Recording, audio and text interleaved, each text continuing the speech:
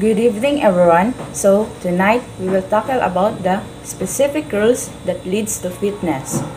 So the several internationally accepted scientific exercise training principles should ideally be followed in the study of exercise science to get the most out of exercise programs and increase physical fitness and sports performance.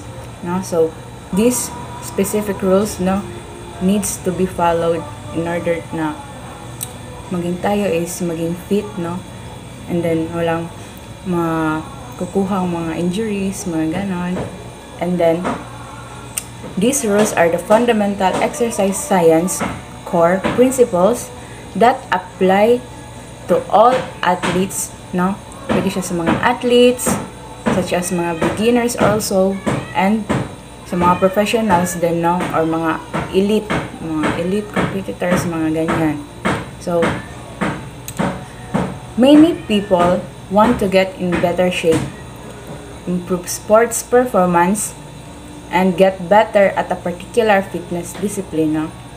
So according to exercise science, these fundamental rules are the hidden force behind the ability to change your fitness level.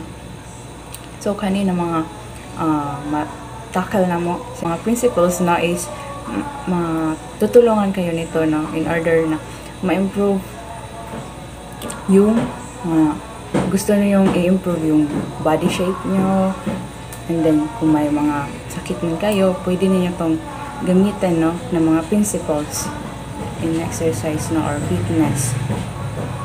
So we have 6 specific rules that leads to fitness.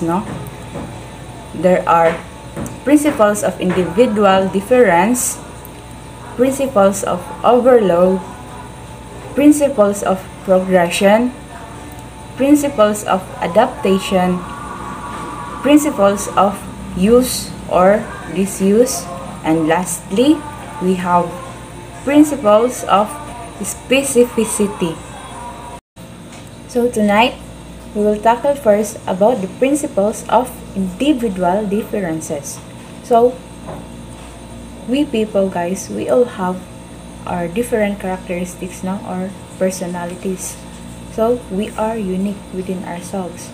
So, in terms of exercise, guys, we all have different capacity also, We all respond to different exercise programs in different ways. So, in principles of individual differences, guys, we will all respond to an exercise program in slightly different ways. Exercise programs that are well designed should take into account our individual differences and responses to exercise. So, just like for example, guys, you are an obese, you are obese, and then you have a goal today that mag-exercise ka, and then 5 rounds, 5 rounds na pag-jogging. And then syempre as an obese, dali ra jud ka hangakon, and then yung mga joints mo is dali ra pud magsakit, dali ra ka kapuyon, ana. And then 2 rounds ra jud imong nakaya, 2 rounds ra jud imong nakaya sa 5 rounds na imong gusto. And then gusto man jud imong maset ni imong goal na 5 rounds, so imong gipugos imong sarili, which is dili jud siya pwede, guys. Right, na tendency na you will faint, magkakaroon ka ng heart attack also, and then yung high blood pressure mo is tataas. So nanon different capacity sa atong lawas, individual of us, each individual of us, we have all the different capacity within ourselves. We are unique, so hinahinay ng juta in terms of exercising.